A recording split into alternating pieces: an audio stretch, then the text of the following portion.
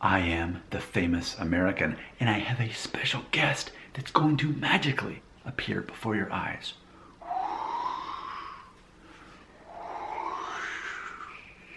There she is. Well, it's been a while, maybe a year or so, since my daughter has been in a video with me, but she said she wanted to be today. So here's the video. Specifically, here's what I want to talk about. An hour or so ago, I was going on my morning run, and I was thinking, are you afraid of yourself? You're like, what?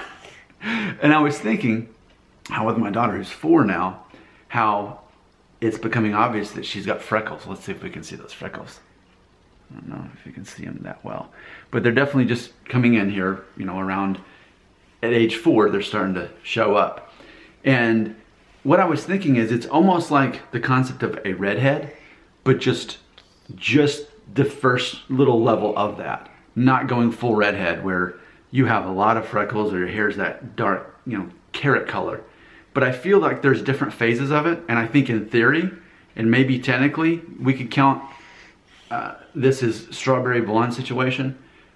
But it's interesting because I think back to when she was just a couple of months old on 4th of July, 4 years ago, and she was a baby, and she had hair growing in, and it was red. I mean, it was exactly when you think of someone who has red hair, like dark orange hair, that's what she had. She only had it for a few weeks, but it's like overall, that DNA is still in there somewhere.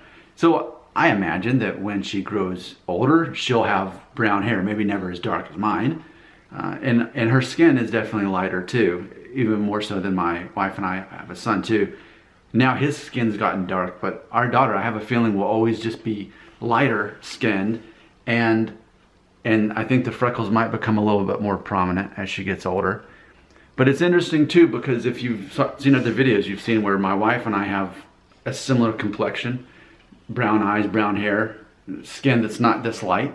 And of course, as we know, that's how things work with genetics, that you can have certain genes that are not prominent in yourself, or maybe even in your own parents, but they pop out generations later. Just like the concept of a redhead. Typically, when I think of people who we perceive as a redhead, ultimately, they don't have 2 redheaded parents. They have maybe 1 brown and 1 blonde, if anything, but it's just kind of like that wild card. But I perceive that my daughter's complexion is almost like stage 1 of being a redhead compared to someone who is full redhead, which would be the dark orange hair and very prominent freckles to where their skin color itself is just very freckly, all of it. So those are the thoughts I was thinking as I was running today. And when I got home, she said that she did want to be in 1 video. So here's the 1 video.